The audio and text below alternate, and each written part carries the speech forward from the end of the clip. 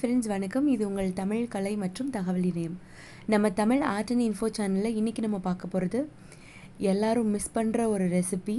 பிரியாணி இருக்குது, இது இருந்தால் நல்லாயிருக்குமேன்னு ஏங்குற ஒரு ரெசிபி, மட்டன் தால்ச்சா. இது ஒரு தடவை இந்த மாதிரி செஞ்சு சாப்பிட்டு பாருங்கள். அதுக்கப்புறம் இந்த ரெசிபி இல்லாமல் உங்களுக்கு பிரியாணி சாப்பிடவே பிடிக்காது. வாங்க எப்படி செய்யலான்னு பார்க்கலாம். அதுக்கு முன்னாடி நம்ம சேனலை சப்ஸ்கிரைப் பண்ணாதவங்க சப்ஸ்கிரைப் பண்ணிவிடுங்க. அப்போ தான் நாங்கள் போடுற வீடியோஸோட நோட்டிஃபிகேஷன் உங்களுக்கு வரும். செய்ய தேவையான பொருட்கள்: 1/2 கிலோ மட்டன், அது கொஞ்சம் எலும்பும் கொழுப்புமாக இருந்ததுன்னா இந்த குழம்புக்கு நல்லாயிருக்கும். 200 கிராம் துவரம்பருப்பு, ஒரு கிளாஸ் அளவு, ஒரு டம்ளர் அளவு. அது கூடவே ஒரு பெரிய வெங்காயம், 2 பெரிய தக்காளி கட் பண்ணி போட்டுட்டு 1/2 டேபிள் ஸ்பூன் மஞ்சத்தூள் சேர்த்து இதை நம்ம குக்கரில் வச்சு ஒரு 5-6 விசில் வர மாதிரி வேக வச்சு எடுத்துக்கலாம். இப்போ பருப்பு நல்லா வெந்திருக்கு. குழம்பு தாளிக்கிறதுக்கு முன்னாடி நம்ம ஒரு எலுமிச்சம்பழ அளவு புளி எடுத்து ஊற வச்சுக்கலாம். இப்போது குழம்பு தாளிக்கிறதுக்கு ஒரு பாத்திரத்தை ஹீட் பண்ணி 2லேருந்து 3 டேபிள் ஸ்பூன் எண்ணெய் விட்டு, எண்ணெய் நல்லா காஞ்சதுக்கப்புறம் 1 டேபிள் ஸ்பூன் சோம்பு பவுடர் அதில் சேர்த்துக்கலாம். நீங்கள் முழு சோம்பாக இருந்தாலும் நச்சுட்டு சேர்த்துக்கோங்க. 1 டேபிள் ஸ்பூன் கறி மசாலா தூள், பட்டை, கிராம்பு, ஏலக்காய் போட்டு நசுக்கி வச்சது. அதுக்கப்புறம் 1 டேபிள் ஸ்பூன் இஞ்சி பூண்டு பேஸ்ட் போட்டு நல்லா வதக்கிக்கலாம். அதுக்கப்புறம் நம்ம கட் பண்ணி வச்சுருக்க ஒரு வெங்காயத்தை இது கூட சேர்த்துக்கலாம். பெரிய வெங்காயம் 1 கட் பண்ணி எடுத்திருக்கேன். வெங்காயத்தை நல்லா வதக்கிட்டு கொஞ்சமாக அது கூட புதினா சேர்த்துக்கோங்க.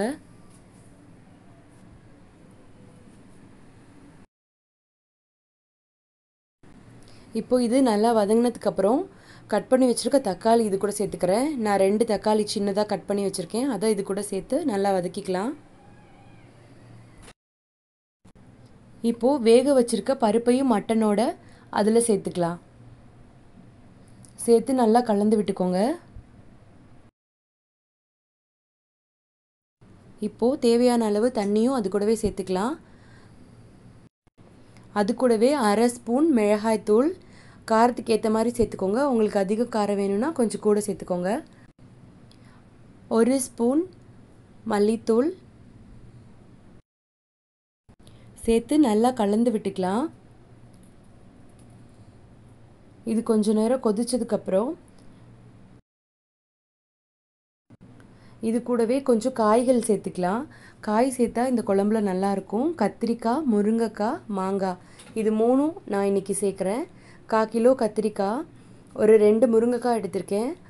ஒரு மாங்காவை பாதி மட்டும் இதில் சேர்த்துக்கிறேன்.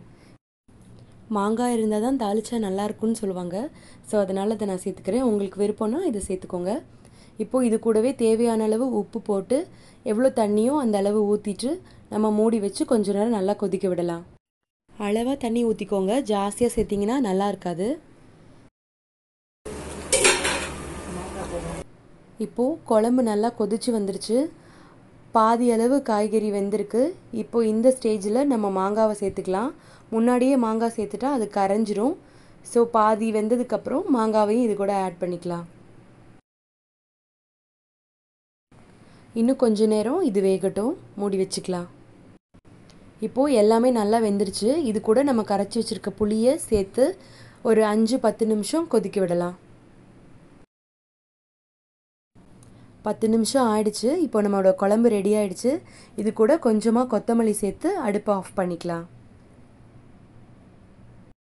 இப்போது நம்மளோட சூப்பரான சுவையான பிரியாணியோட side dish mutton தாளிச்சா ready. So இந்த மட்டன் தாளிச்சாவை பிரியாணி கூட வச்சு சாப்பிட்டு பாருங்கள். சும்மா அட்டகாசமாக இருக்கும். ஸோ கண்டிப்பாக இந்த ரெசிப்பியை நீங்களும் உங்கள் வீட்டில் செஞ்சு பாருங்கள். உங்களோட கமெண்ட்ஸை எங்களுக்கு போஸ்ட் பண்ணுங்கள். பிரியாணிக்கு மட்டும் இல்லை, தோசைக்கு, நார்மல் ரைஸ்க்கும் இது சூட் ஆகும். ஓகே, இந்த வீடியோ உங்களுக்கு பிடிச்சிருந்துச்சுன்னா லைக் பண்ணுங்கள், ஷேர் பண்ணுங்கள். நம்மளோட சேனலை இது வரையும் சப்ஸ்கிரைப் பண்ணாதவங்க மறக்காமல் சப்ஸ்கிரைப் பண்ணிவிடுங்க. Stay healthy, be happy. Thank you.